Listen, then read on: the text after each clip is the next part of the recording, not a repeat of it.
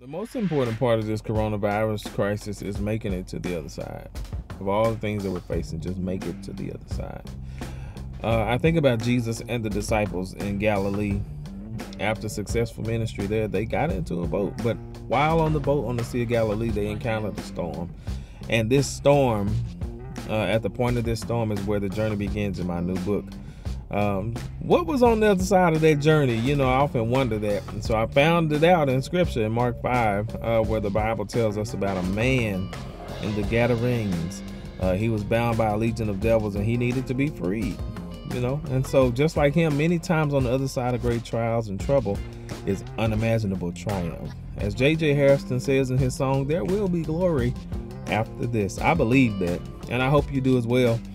You know, for many of us, the coronavirus pandemic wasn't the only trial that we faced this year. You know, January, I can tell you for myself, began really rough.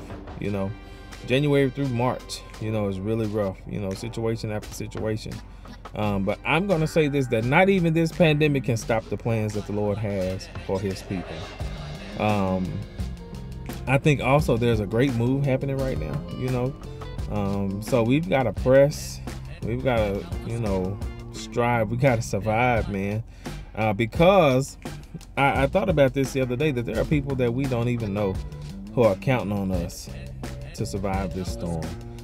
People we don't know, but they're counting on us, you know, to survive this storm. So let's set sail, let's cross over to the other side, let's survive, let's thrive in him. This crisis is not cause for alarm, but in it we are sounding the alarm. My book will be available soon, and I want you to get your copy. I want you, whether you want the ebook or the hard copy, I want you to get my new book. I want you to read it, and as you read it, I want you to share that message. Get the word out that this crisis is not cause for alarm. Jesus is with us the same way he was with the disciples in the boat. He was with them. He'll be with us. He'll go with us to the end.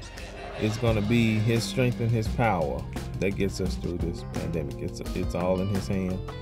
I heard this song a number of years ago by the late Dr. Gregory Spencer. It says he can handle your storm. So he can handle this storm. And there's another song on that album that says I'm in his hands. I can tell I'm in his hands. So we're in his hands. He can handle the storm, and he's going to get us through this.